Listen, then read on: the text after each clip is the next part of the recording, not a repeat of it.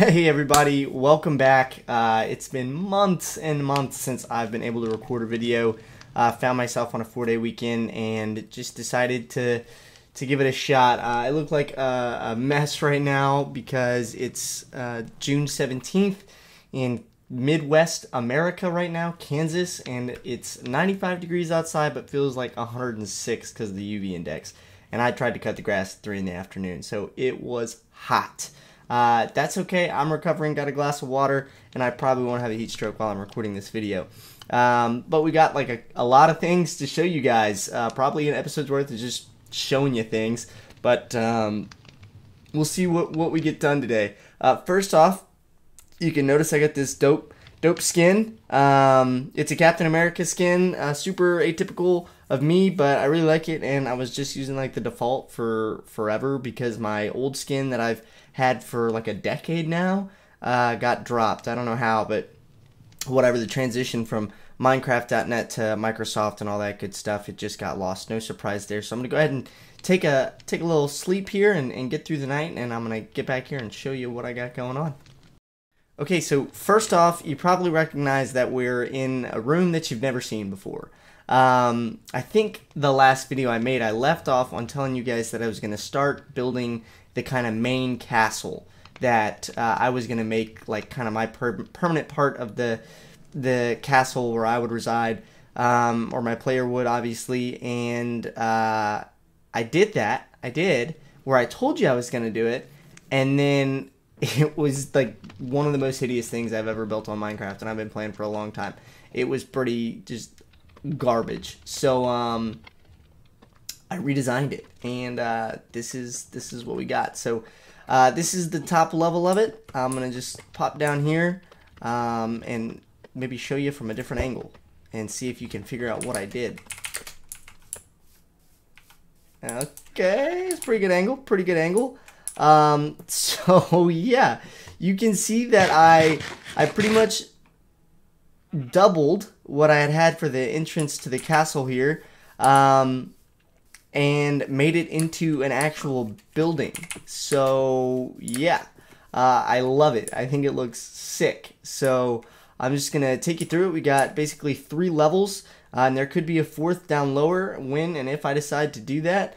But let's pop into it and see what we've done. So first thing I did was obviously that's not going to work, right? Because why would it right when I start filming? It's got some kinks to it, but that's because I'm not a big redstone guy. But it's got a gate, so if you go out of it here, you just run through it, and then you can close it back up, and then I can come back. So it's kind of a last switch logic. Not perfect, but whatever. I don't know much about redstone. So I had to install a gate, right? Because I think you guys were all tracking this, but the point is to have villagers that kind of live in this castle instead of out there in my actual village, because of pillagers and things like that. And what's the point of having a castle if I can't protect the people that are inside of it or outside of it? So that's what the gate's there for, to keep them there. But I didn't want like some weird door system or fence system for an opening this large. The pillars have gates and things like that. But yeah, so this is the interior of the castle. I think it looks pretty freaking sick, right? I've got this like large spiral staircase that you can go up to the 2nd level. It's all connected in kind of an open space. So this is the bottom of one of the towers, and these towers, the 4 towers here, are identical. And then you come up here. I got some recessed lighting in the ground. I'm gonna put some chandeliers with fire in here at some point. And then you got these other kind of workspaces with these cool balconies that you can look down through, and you can obviously access the other heights of the tower, the levels, and then you can get all around the outer wall here. So yeah, so this is the castle, and like I said, it's just kind of this roundabout piece that you can access the entire building. Then you come up here, you get some more rooms, 2, one identical on the other side, and then you come up this ladder and you're onto the top floor, which is where kind of my bedroom and treasure room will be. So kind of an interesting design. I've got this real open design with like lots of windows that are nice and airy, and you can access the tops of the towers and everything like that. No change to a lot of what's going on out there, except a big change there that I'll kind of fill you in on in just a second here. So let's give you the next little bit of the tour. We'll come out to this part of the balcony, and you can see I've done a lot. We got a building there, some more buildings down here. See if we can see those. Yep. Super interesting. I did something over there and it doesn't look like it's saved. Okay, anyways, coming out of that. And then I've got another building over here. And you can clearly see a whole lot of villagers walking around. So, this is what happened. I had just started recording a video, and obviously, I think you guys all remember the plan was to bring all of the villagers from the outside village there into the castle and start building them kind of places that they could call their own and were related to their professions. But literally, like, as I was doing that, pillagers showed up. And I think I had just gotten this trident all decked out. Maybe, I don't really remember, this months ago. And pillagers showed up, and I decided, like, yo, I got this super BA trident now. I'm going to fight off the entire pillager, like, levels and waves and all that good stuff. So I did. I won. I beat the raid. However, they killed every single one of my villagers. Like, literally everyone. And I was like, what do I do? Because the whole point of building this castle was to bring the villagers inside of it, and I've got none. And so I knew of a village a couple chunks away, a couple's a generous term, quite a ways away, and I built a rail system all the way out to that village. And I scooped up every single villager in that village. I made a whole video about it, but my Yeti wasn't recording any audio, so there's like nothing.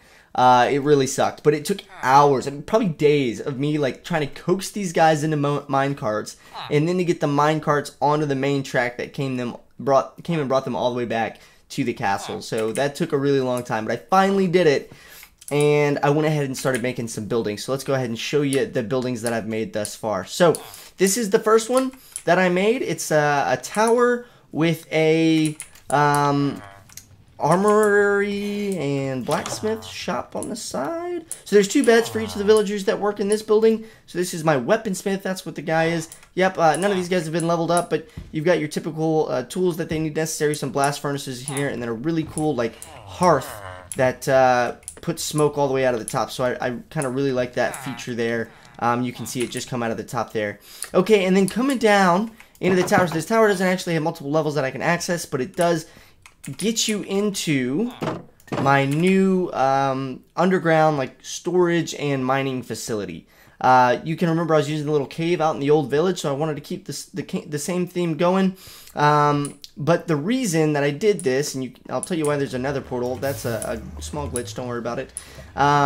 So this is the room that I made, and I'll tell you about the nether portal in a second. But the floor has got some kind of lava in it with like flowing lava down into it. I think it's like a pretty cool design. I've got all these lanterns hanging around, and obviously the kind of dark, whatever you call this, stairway. I don't know. I don't want to take up too much time trying to describe it. I don't even think that I've told you guys about these blocks that I discovered, but that came out in an update, and I didn't even realize that was a thing in Minecraft, but it is, and it's just nuts the amount of stuff that I've done since I last recorded.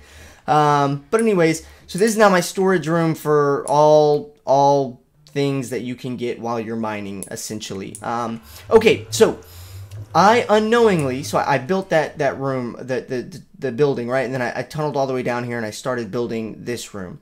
And as I'm doing that, I actually like broke into the tunnels that I had been using for strip mining, because this is at Y level 16, as you can see, because I was going to tunnel from here.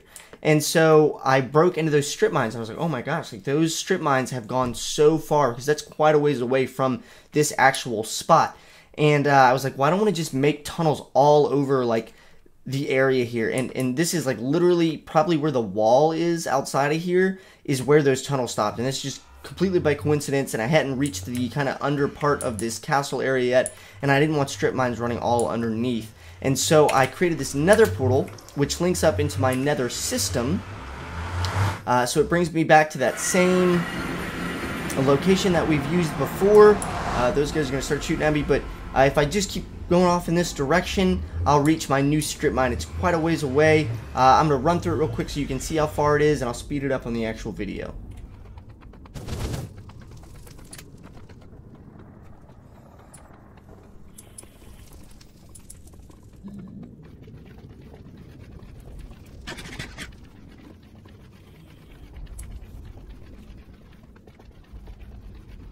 Okay, so that's it.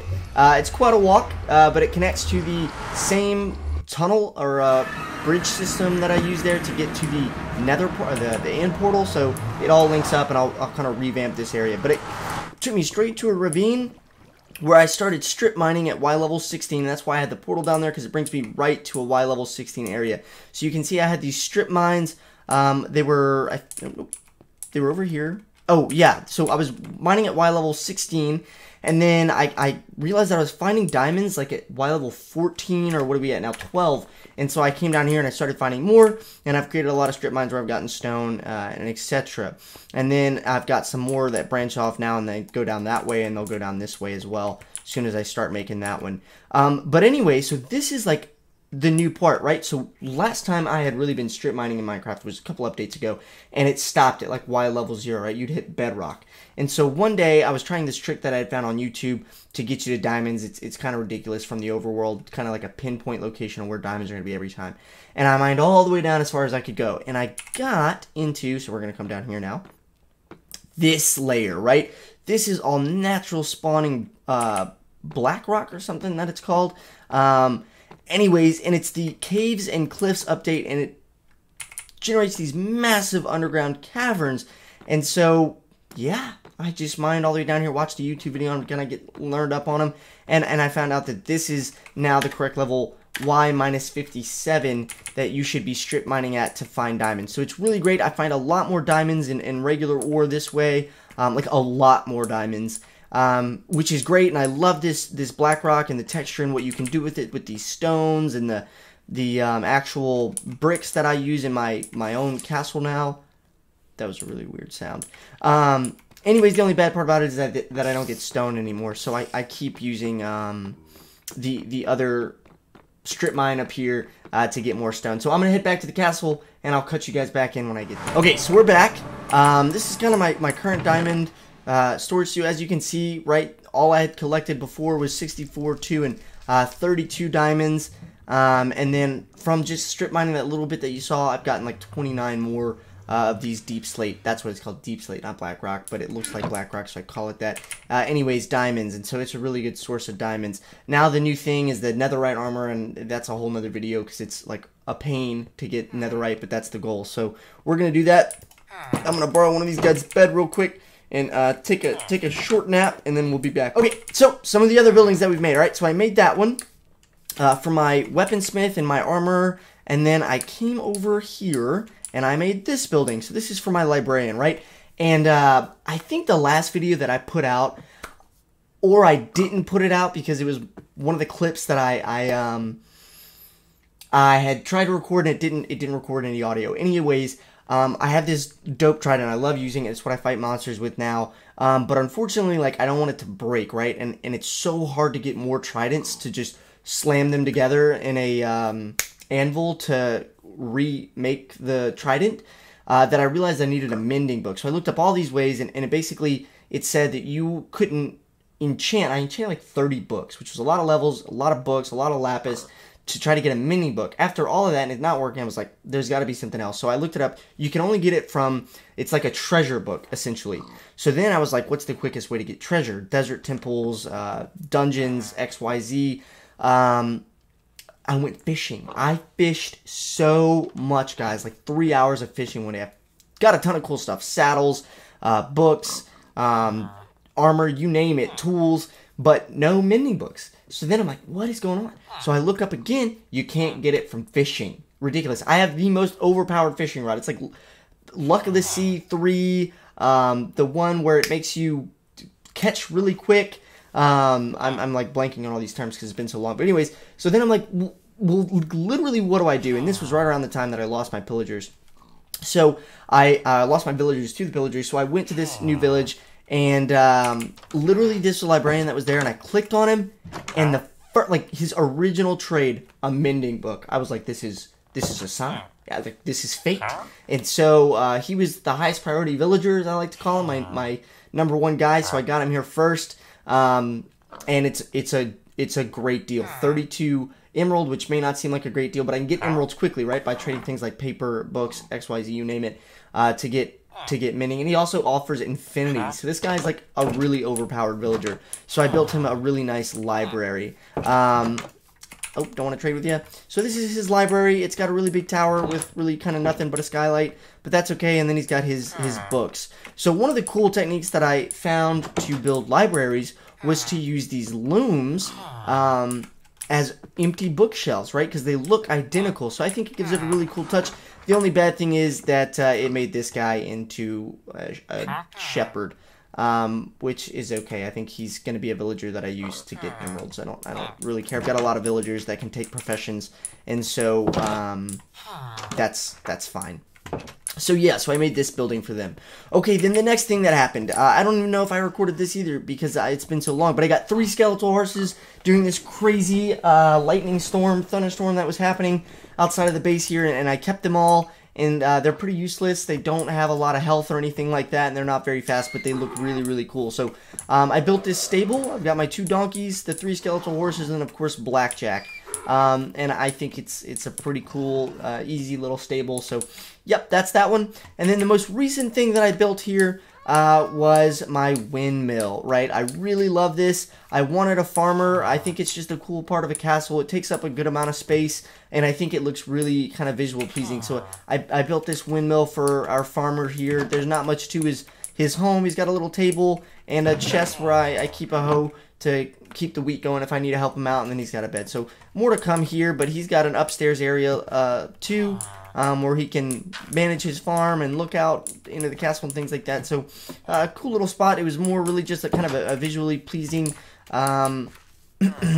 build, and that's that. So, yeah, that's kind of the entirety of what I've been working on. So I've got the castle here. I think it looks really cool. It's kind of this giant piece. It really didn't take up too much of the actual castle. I think it looks really cool on the inside. It's got a lot of use. I'm going to move my enchanting table in there eventually. I'm gonna have a treasure room and things like that, so I think it's cool. Another thing I did, which is what I noticed when I started this video, which is really, really strange, and I'm about to kind of investigate a little bit, was I built this super long bridge the other day that looked really neat, and I got a lot of stone. Like, I did a lot for this video, and those things are still there, but the bridge is not, so I'm kind of confused. I'm going to do some research into that. But I built a bridge to the other side there, and that's going to be kind of something that comes back because I think it's cool, right? It's kind of hard to get up to this area, and I think the bridge to across the little moat here is going to be a cool piece. So let me show you my fishing stuff. I have so many fish.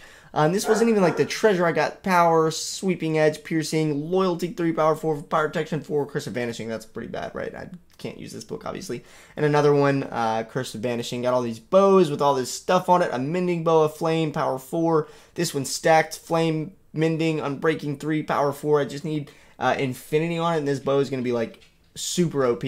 But yeah, this is all my things have mending on them. My fishing rods. This one's a luck of the sea 3, lure 3, and unbreaking 3. And I'm going to throw mending on that as well. And this one's just straight mending, so I can probably just throw those together. So anyways, like crazy just amount of stuff that's been happening. I'm really confused on my bridge and why I don't have it anymore. So I'm going to actually go and look into that pretty soon here. But yeah, so I don't know what else we're going to do in this video yet. But let me know what you guys think. Let me just check to see if I still have all the stone and everything that I got from the last video. Because I still have all the wood that I collected and all the stone. Man, that's just like super strange that the bridge isn't there anymore. I've got an ender chest back. That's just so strange to me. But anyways, yeah, let me know what you guys think of the castle and how it's coming together.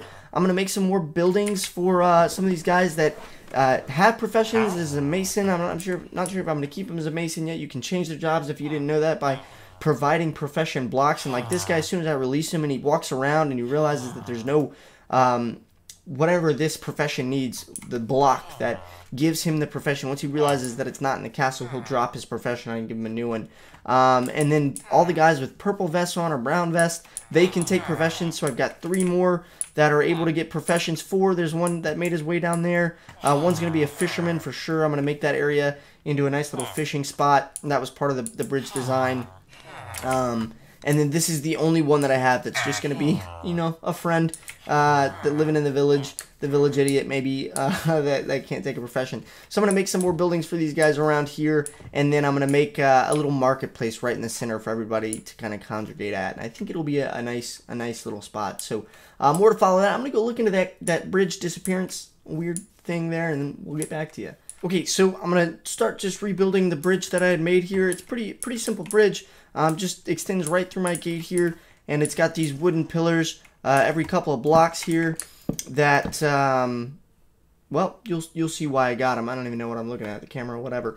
So I'm going to go ahead and move these through here, and then I'm going to come back to you guys once I'm done, and we'll see how I kind of step it up and give it a little bit of a design. Okay, so I finished my bridge again. I think it's a little bit of a different design than I had last time. Let's see where a good shot of this bad boy is going to be.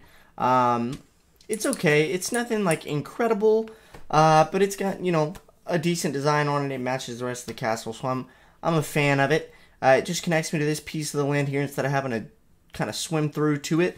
I'm going to finish the villager's hut over here and try to stick a villager in there, and then we're going to call it a day. So it's nighttime and we're back, but it's nighttime for a reason. So as you can see, I finished the little bridge area here. Nothing crazy. I think I already showed this, but yeah, so I finished the bridge area, and then I finished our fisherman's hut. It's kind of a different design.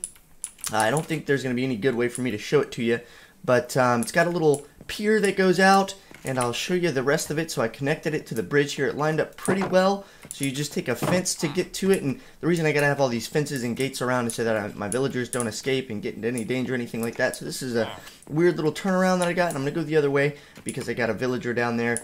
So we've got some crates. I might replace those with barrels, since this is a fisherman's hut, and the barrel is the fisherman's block. I got him a little bed here, and then his little pier. So we're going to show you how this works. So I've got his profession block, and I've got a bed. So now I'm going to take away. There you go. He just got made a fisherman because his block is there, and he's going to go to sleep. So that's that. I'm going to go ahead and sleep and then get back down here, and we're going to see what our fisherman has. Our fisherman is awake. He's in his little hut.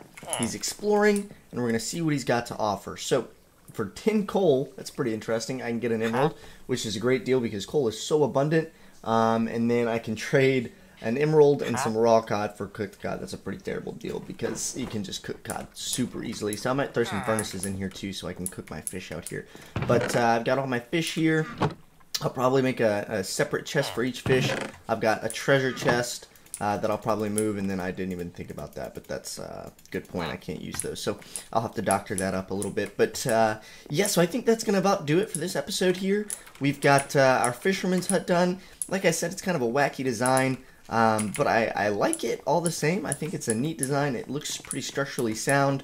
It locks this guy in here so he can't escape. Sorry about that, bud. You're going to be kind of lonely. I might bring you a friend one day.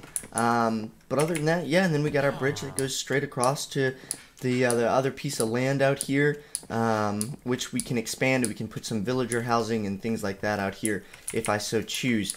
Another thing that happened while we were recording, and I think now that I'm recording, of course, he's not going to be here anymore.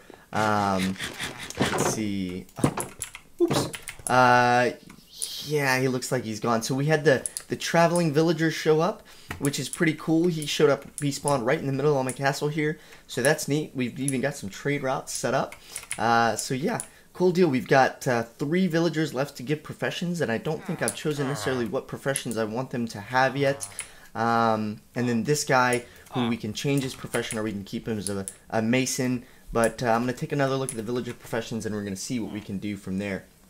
So, yeah, that's it for this episode, guys. Let me know what you think about all the progress we've made on our castle and on the new fisherman's hut and everything like that. And thanks for watching. Sorry it's been so long, but like I said, work's been crazy, life's been crazy, getting married in 2 weeks here. So, things are happening. So, yeah, thanks for watching, guys. It's been Sterlistaire. Like, subscribe, and comment for more content.